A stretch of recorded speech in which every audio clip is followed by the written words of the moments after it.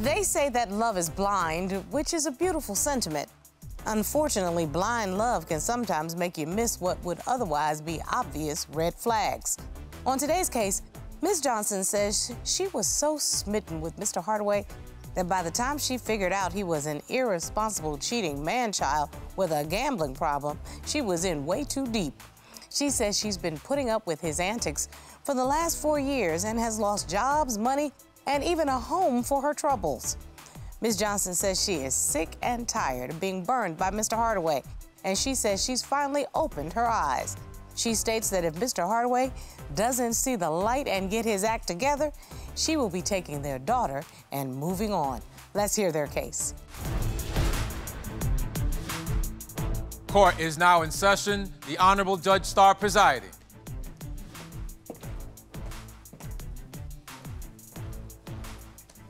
Your Honor, this is the case of Johnson versus Hardaway. Thank you very much. Ms. Johnson, Mr. Hardaway. Ms. Johnson, you are here in court today because you want to marry a man, not a boy. You say Mr. Hardaway is a lying, cheating gambler who has embarrassed you for the last time. You say you cannot depend on Mr. Hardaway and he constantly disrespects your relationship. You've had enough. Yes, Your Honor. And Mr. Hardaway, you're here today to save your relationship. You say your main goal is to have your daughter grow up in a two-parent household. You desperately want to show Ms. Johnson that you're taking this relationship seriously and will no longer take her for granted. Yes, Your Honor. Okay. I see that you've been together for 4 years, you've lived together for 3 of those years, and you do indeed have a 2-year-old daughter. So there are some stakes in this. Ms. Johnson, how do we get to court here today? Your Honor, I want to marry a man, not a boy. And I'm fed up with his irresponsible lies, his cheating, and his gambling. I'm done. I want out of this relationship. So you have walked in here with some very specific allegations. Mr. Hardaway, what do you say to those allegations? Your Honor, I want to save my relationship. I love her. Like you said, we have a 2-year-old daughter together, and she needs both her parents in the household. It's just a big misunderstanding, and that's why we're here today, to clear that up. So let's start off with some of the allegations. According to you, the defendant is an irresponsible liar. Make your case. My god brother's birthday, we decided to get him a U-Haul for 2 days. He was getting into his name, and I was paying. Got it. As far as I know, the U-Hauls were returned and everything was fine until I looked at my card details and I've seen that I've been charged over $200 for the U-Haul. Maybe U-Haul is somewhere between $19.99 and $39.99 right, and I'm a day. still incurring charges after this U-Haul truck has been returned. So I asked Benz about it, and he tells me he's going to handle it. I let it go. 3 months later, I'm still incurring charges every month for this U-Haul. So I contacted the company myself and found out he never returned the truck. What he did was he parked it in a shopping center down the street from the U-Haul company and left the keys under the chair. Mr. Hardaway? It's not my fault, Your Honor. It is U-Haul's fault. Why is it U-Haul's fault? Well, like you said, I was supposed to drop it off. Her god brother, he brought the car back with no gas in it. I was just starting a new job, and I had to be to work. So I drove it as far as I could get it. It cut off right around the corner from the U-Haul. I contacted them. I told them where it was at, told them where I was putting the keys at. They said that they would pick the vehicle up. Everything would be handled. Who said that? The supervisor at the U-Haul. And you have the man's name? I don't have her name. Oh, excuse me, that was presumptive, Judge Starr. You have the person's name. I do not have her name. Let's say that's a Monday. Did you go back over there to see on Tuesday whether or not the U-Haul had been picked up? No, ma'am. Why not? The side of town that it was on the outskirts of the city. The responsible thing to do would have been to follow up, even if you didn't go back over there to call U-Haul and say, do you all have the truck? I did contact them. They kept telling me that they picked the truck up. And who did you speak to? I knew it was supposed to be a supervisor. Okay. I never wrote anybody's name. He's lying, because when I spoke to the representative, they haven't heard anything from him since the incident, since he left it there. They hadn't heard any, they didn't even have acknowledgement that it was there. They found it there on their own. Mr. Hardaway, you put your girlfriend in a trick bag. That's the only way I can describe it. How are you planning on dealing with that? Well, honestly, I don't know. I'm trying. I'm taking care of everything.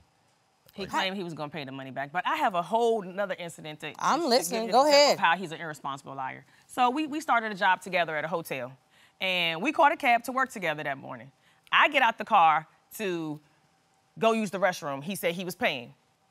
Shortly thereafter, we're in our orientation, we're eating breakfast, and I see the cab driver come back into the hotel. He's at the front desk talking to the manager, and I overhear him tell her that he's been paid counterfeit money. He's called the police. Next thing I know, the police comes in. We're searched in front of everybody, and I'm fired before I can even start the job. She never got fired. Because you're not allowed to have police coming up to the company. Well, I can imagine that. I'm not going to hire you at my for. company when you had the cops coming on your orientation. He claims that she never he got got fired. the money from They didn't know it was her. Store. They said it was me. I got sent home that day. They told me not to come back until I got it cleared up. They sent both of us home. He claimed that when he got his cash back at a grocery store, that they gave him the counterfeit money. They made me go to that grocery store and get documentation on a letterhead from them stating that I did come there. They did actually give me the counterfeit $100 bill. And did you prove it? Yes. Got it on letterhead, and I sent it to the job. The lady just told me, she said, well, she's glad that I got that cleared up, but she couldn't hire me back. No, what had happened was he made the letter himself. Did you do that? No, I would have been brought up on charges. I would actually be charged with the counterfeit money and everything if I was not able to have proof of that. What makes you think he faked the letter? I'm just curious. From past other things that he's done that's shady, like the counterfeit money that I feel like that he purposely gave to them. Who gives a cab driver counterfeit money in the broad daylight when you're getting dropped off at your job? Who does that? Sometimes he steals from my job. I almost got fired. I'd love to know the explanation for this one. Went through self-checkout. 2 of the items didn't scan.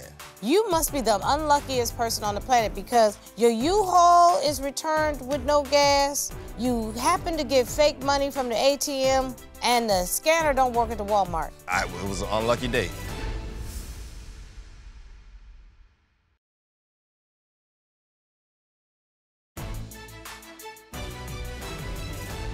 So you clearly, Ms. Johnson, don't trust him. You've done the U-Haul, you've done the fake money. What else you got? So I'm working at Walmart while I'm pregnant, and he comes up to my job. He checks on me. He eats lunch with me and everything. But sometimes he steals from my job. What do you mean he steals He's from his stealing job? out of Walmart, and they caught it on camera. Yeah, they had a little investigation they were doing. While she was sick. They caught sick. him on camera. And that was I got a write-up. I went back and paid for it. I got a write-up because of that. I almost got fired because of that. They thought that I was allowing him to steal at my job, or that I was helping him, or that, you know, my trustworthiness was under question because he's coming up to my job making it known that he's my child's father, and he's stealing out of my job. So, Mr. Hardaway, I'd love to know the explanation for this one. Well, at the time, she was pregnant, like she said. This particular day, she called me, told me she wasn't feeling well. So I made it there. She told me some items to grab for her. I went to grab those. Went through self-checkout. 2 of the items didn't scan. Whenever I found that out, I had the money to pay for it. I was working. She had just started that job. Well, why so I'm taking care of our household as well as her, and I just wanted to make sure that she was okay. You must be the unluckiest person on the planet because your U-Haul is returned with no gas, you happen to get fake money from the ATM, and the scanner don't work at the Walmart. Well, I am unlucky, Your Honor. Well, clearly. I'm like, sometimes I'm lucky, sometimes I'm not. I guess. Which actually brings me to the next thing that's in my case file. Ms. Johnson, you say that he is a gambler. Yes, he has a gambling problem. So one day, we're taking our daughter to the park, and we decide to stop and grab her some chicken nuggets and stuff or whatever. This place is literally across the street from where we grab the food. So he's like, oh, I'm gonna run in for a few minutes to see what I, if you know what I'm saying, what I can get, and I'll be back. So I'm cool with it. By the time we finish eating, he should be outside. When he finally comes outside, 5 hours later, he done lost $1,000. That's part of our rent money, light bill money, the child care for the week and everything. And 2 hours tops, Your Honor. 2 hours tops. I did lose money. 5 hours. I did lose some money. I don't care if it's 2 hours or 5 hours. Left you lost me and the baby in the car. He just lost it quicker. Your Honor. In the car. And lost $1,000. We're not arguing over whether or not you left them out there. We know you did that. If it's 2 hours or it's 5 hours, but you lost $1,000. I lost $1,000, Your Honor. It was an unlucky day. Just sometime I'm up, sometime I'm down. She said, I don't know when to leave. He feeding that machine money and tapping until all the money go in his pocket, and he's trying to get it back, and he dig himself. You know, I was lucky enough. Mr. Hardaway is just unlucky. I'm telling you. I was lucky enough to buy a car from gambling. I'm like, hey, my cousin told me, I got a vehicle, $1,200. You can buy it. I give you a week. You don't buy it, I'm selling it to somebody else. 2 days after he told me that, I had the $1,200. Why? I went to gamble. Excuse me. Even a broke clock is right twice a day. I bought a car. Nobody cares. Okay? You heard me say a broke clock is right twice a day. Okay? Well, we know this. Well, it was more so I'm glad for you that you got that $1,200 from your $20. But that can't be your claim to fame. It makes no sense. You're a grown man. I'm looking at your age here, and you trying to brag about something that an 18-year-old brags about. Please, stop. No. You doing this? I need you to do this right now. Ma'am? I went through his phone, and I seen some messages. Thank you, Daddy. I'm about to just say F them both. But I did bring her here so that way she could tell you that we are just friends. Will you state your name for me? Sarah Smith. Tell me the nature of your relationship with Mr. Hardaway. Me and him are friends with benefits. Something tells me that the benefits are not a 401k.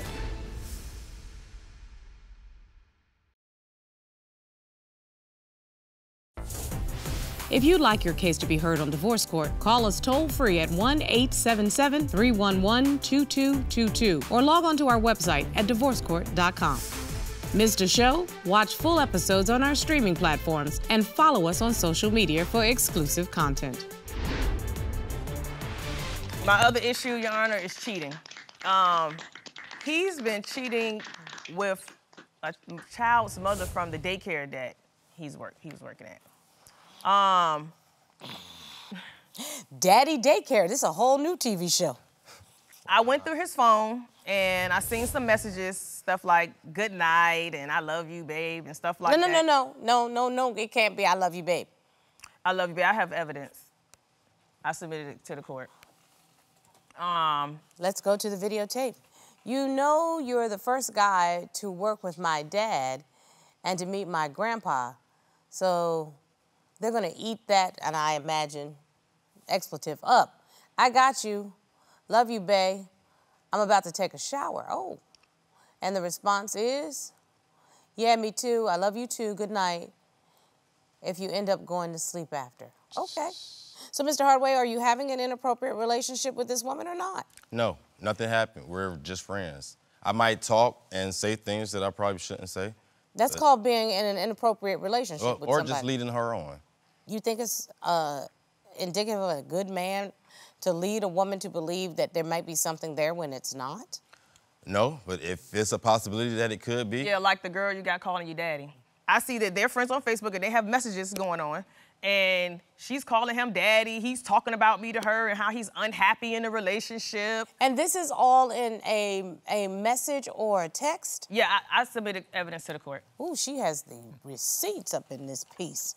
Oh, okay, just checking on you. Thank you, Daddy. I'm gonna be okay. WYD, I've learned. What you doing? I've learned that. I'm gonna be hip in a minute. His response, dealing with my baby mama and the girl I was dating. So we're basically trying to juggle a couple of situations. It's just becoming too much for me, and I'm about to just say F them both. I don't know why she's calling me daddy, but I did bring her here so that way she could tell you that we are just friends. I can't explain the daddy part. No. You're not. Honest to goodness, I really want to speak to the young lady, but I also would love to address, I'm about to just say F them both. That is the line of the day. Let's go to the witness. Robert, let's ask Ms. Smith to join us. So we already know for a fact that you have competition with somebody. Because you just put that in your text message. Dude, you got a lot better than that because you just got caught. Hello, ma'am. Hi, how are you? It's a pleasure to have you. Will you state your name for me? Sarah Smith. Nice to meet you, Ms. Smith. Nice to meet you, too. I'm glad that you're here because we have just exposed Mr. Hardaway on having a relationship with someone. Is this you that is having this conversation in a text message, ma'am? Yes. Tell me the nature of your relationship with Mr. Hardaway. The nature of our relationship, Your Honor, I did not come here to fly down here to play games. Me and him are friends with benefits. We text, we have our text messages here and there. He comes see me, he played with my kids before, all that. You said friends with benefits. Yes. Something tells me that the benefits are not a 401k. No. Bomba. Ms. Smith, have you had an intimate relationship with Mr. Hardaway? I did oral sex on him before. So there's no question in your mind that he has led you to believe that at least there's something there. Yes, he has. When we chill and stuff, one time down the line, he done said eventually we'll be in a relationship. So you knowingly had this relationship going on with him when he had a family? Like, what type of female are you? What type of woman are you? Us as black women in the first place. For one, he said that he trying to get out of that situation. Only reason he's sticking around is because of his kids. Thank you. And he said, and in another situation he trying to live his living situation. So he don't know where he's gonna go after that. But he can definitely come this way. Oh. Ms. Well, Smith? I'm over it anyway, so you can have him.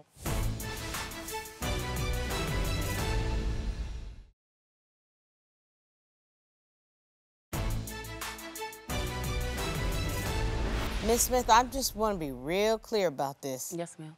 Mr. Hardaway has led you to believe that there is a future. Yes. When's the last time that you all had an intimate encounter? It's been about a few weeks now. Few weeks? Yes. Mr. Hardaway? I'm not cheating. Okay, so do we really want to ask the real deal questions? So in other words, you received oral sex, but you don't consider that to be... What is that? It's sex, right? No. I want to be very clear that you are saying that Ms. Smith is lying, that she did not... She's never performed oral sex on me. Oh. Why are you lying? The most I did give her a kiss. It wasn't a couple weeks ago. Kiss? That's the most that I've done, besides flirt. So why would this woman fly? Well, she just told her, well, you don't want him, he can slide over this way. So you saying that it's okay? That's what you're saying, that all of this is okay because she No, said but I'm just saying, that if this don't work out, she'll be waiting much. Well, I figured it out for you, Miss Johnson. See, Mr. Hardaway is enjoying the attention of multiple women. He is a disrespectful man who does not care about you or any other woman, Miss Smith. I just want to let you know. And I know that everybody wants to have somebody in their lives, but the last thing you need to want to have in your life is a man that does not respect you. Amen to that. Okay? I do respect it. Excuse me, sir. This is my house, not yours, and I need to let you know something.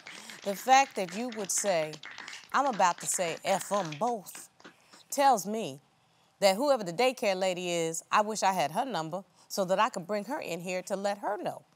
Miss Johnson, I hope to God that you do not bring this back in your house in front of your 2-year-old child, because you are teaching her that this is what a woman should accept, and you should not accept that. You're a fabulous young lady, and this right here is a cheating dog. Get out of my room. Ooh. You sitting right there in front of everybody still lying, But and you don't got wanna all of believe that me. She told the truth. She didn't. She just flew all the way here. She didn't come all the way over here to lie. She just told you. She just told you. After this, if you're told done the with truth. him, then he can slide over there. I had text message proof. You just said Okay. she's waiting for you, so you go ahead and be with her. I'm gonna take our daughter, and I'm gonna go ahead about my business. Well, Robert? This is the unluckiest man in the world. Completely unlucky, but he also doesn't know how to not tell on himself. I don't think he realized until I pointed it out that he had confessed. He confessed to having 2 women to the 3rd woman.